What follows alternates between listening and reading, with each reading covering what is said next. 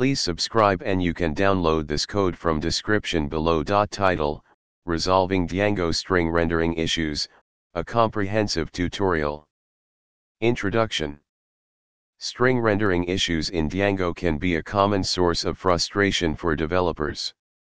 These issues can arise when rendering strings in templates, views, or models, and they often result from improper handling of encoding or formatting. In this tutorial, we will explore common string rendering issues in Django and provide practical solutions with code examples. Problem. One of the most frequent string rendering issues in Django is the UnicodeDecodeError error. This error occurs when trying to display or manipulate a string that contains characters not compatible with the default encoding. Solution. To resolve this issue, make sure to use Unicode strings and handle encoding properly. Example. Problem.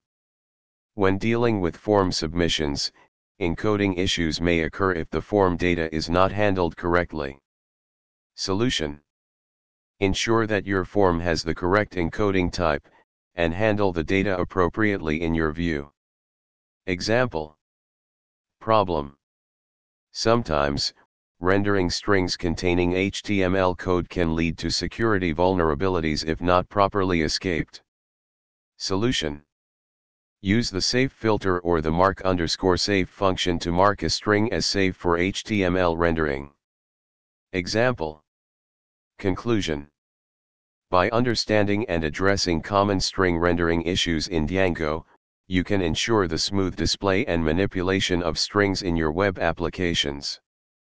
Always consider proper encoding, form handling, and HTML escaping to prevent unexpected errors and security vulnerabilities. ChatGPT.